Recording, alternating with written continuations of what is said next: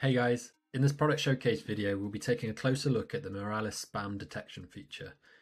So spam is one of the biggest problems within Web3, especially when working with Web3 data. At one end of the scale you have spammy NFT airdrops, which are similar to scam emails or spam emails you might receive in your email inbox. At the other end of the spectrum you have the more sinister side, including scam coins, scam contracts, airdrop phishing attacks, which all seek to scam unsuspecting victims. The Moralis APIs combat this in three ways. The first is ERC20 spam detection, the second is NFT spam detection, and the third is spam detection across our entire transaction and transfer endpoints. We have a combination of automated rules that detect suspicious looking contracts, as well as an internal team that reviews flagged contracts submitted from our community. Factors such as checking contract compliance with its standards, minting, transfer and airdropping activities, as well as things like imitation, marketplace listings and exchange presence are all factors taken into consideration. So to begin with, we'll be taking a look at ERC20 tokens. And for this demo, we'll be using this particular whale account. Whale accounts are good accounts to showcase the extent of spam because NFTs and tokens often get airdropped to these big accounts in an attempt to legitimize the project or simply used as like a cheap marketing tactic.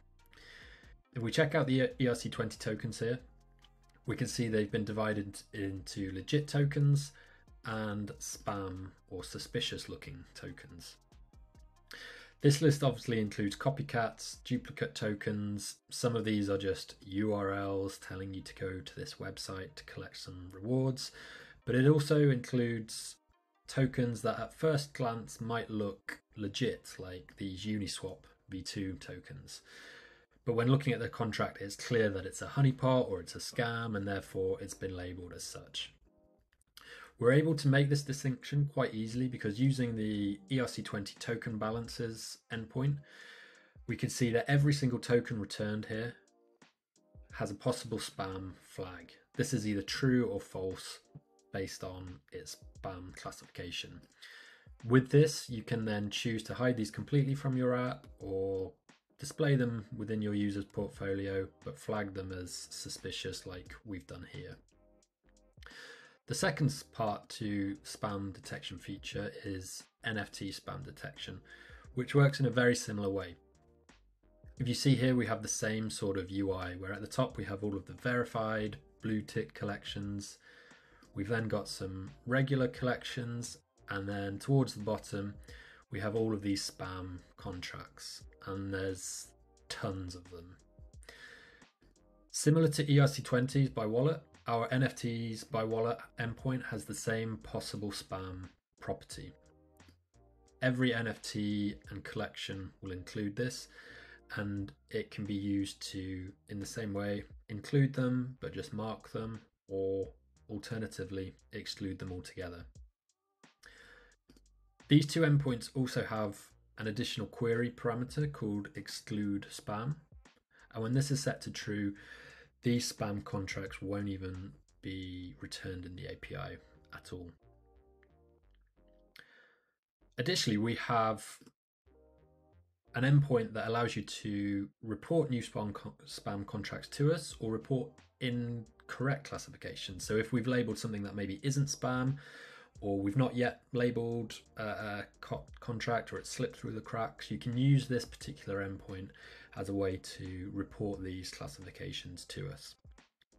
It takes in chain and then one or many contracts, contract address, a reason, spam or not spam, and then if it's NFT or ERC20. This can be used yourself, or you can actually integrate it like some of our customers do directly within your app. So for example, if we've marked this particular Elon AI token as spam, you could tell us it's not spam, or the other option, you could report spam on a new contract this way. This then comes through to our internal team to review, and any updates will be reflected in an hour or so. The final part of our spam detection can be found on our transaction and transfer endpoints.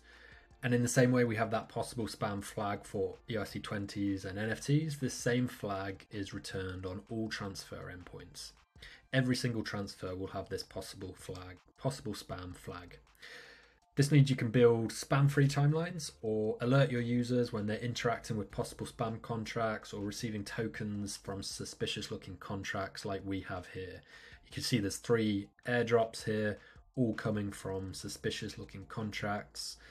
We've labeled them with this little warning sign here. You could choose to exclude them, full stop. But this is available on all of our endpoints. So whether it's the swaps, transfers, airdrops, all of these will come through with this particular flag. And that concludes this video on spam detection today.